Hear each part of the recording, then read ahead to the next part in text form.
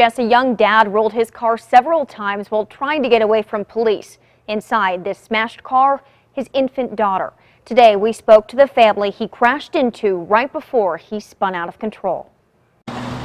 In a desperate attempt to get away from police. It was horrifying. They say 20-year-old Antonio Barrera put his infant daughter in danger. Not only did he put that baby at risk and his passengers, he put my passengers at risk, my daughter's life at risk. Desiree Gabaldon and her daughter Kiara. He scraped along the side, dented in my doors. Were hit by Barrera near Montgomery and Carlisle Monday night.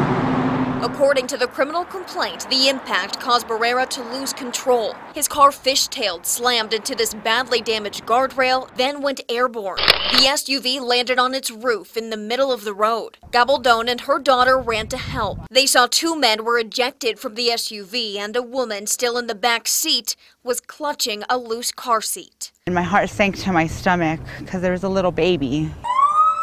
Luckily, police were already on scene. An officer tried to pull Barrera over minutes before when he noticed Barrera driving erratically with no lights on. But instead of stopping, he says Barrera floored it and the officer followed.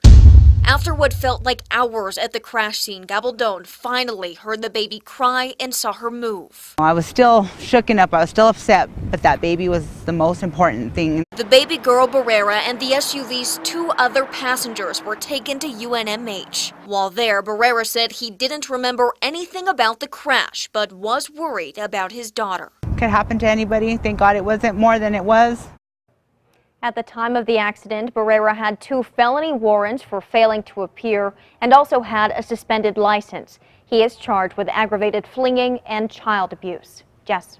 All right, thank you, Brittany. No word tonight on how Barrera's baby is doing.